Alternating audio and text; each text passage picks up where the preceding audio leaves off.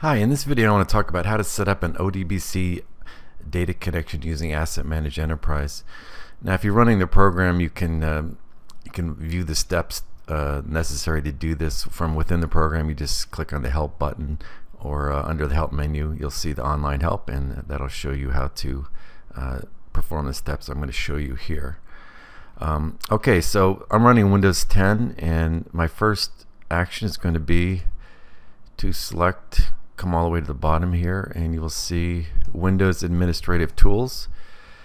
You're going to select, I'm running a 64-bit Windows 10, and I've set up Microsoft SQL Server 2016 Express Edition, the 64-bit edition.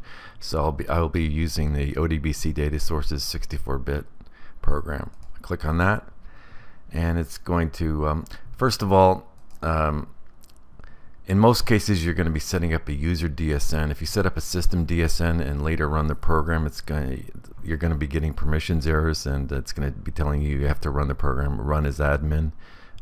So in most cases you're going to be setting up a user DSN. So I have this tab selected. I'm going to click on Add, and since I'm setting this up for SQL Server 2016, I'm going to be using this ODBC driver here. So I'll click Finish. I'm going to give it a name.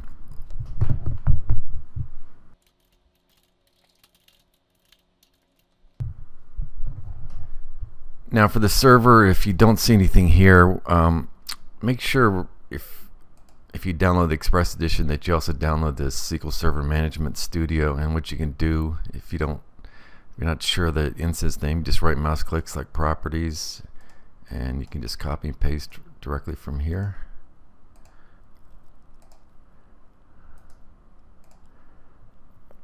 Click Next. Now in most cases you'll be using Windows authentication. Click Next again.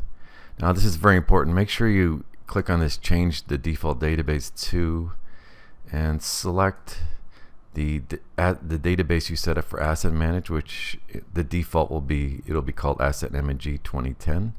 So I'll select that, click Next, and click Finish here. Of course you're going to test the data source. Tests completed successfully, so I'm good to go.